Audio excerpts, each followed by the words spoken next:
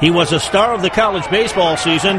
Now Garrett Wittels is drawing attention for a much different and far more serious reason.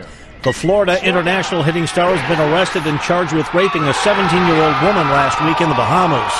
Wittels ended last season with a 56-game hitting streak, second only in NCAA Division I play to Robin Ventura's 58-game streak in 1987.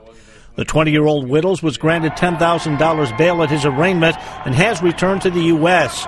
A magistrate will start a preliminary investigation April 18th to see if the case should go to trial. There's no word on how the charge will affect Wittels' baseball status at FIU.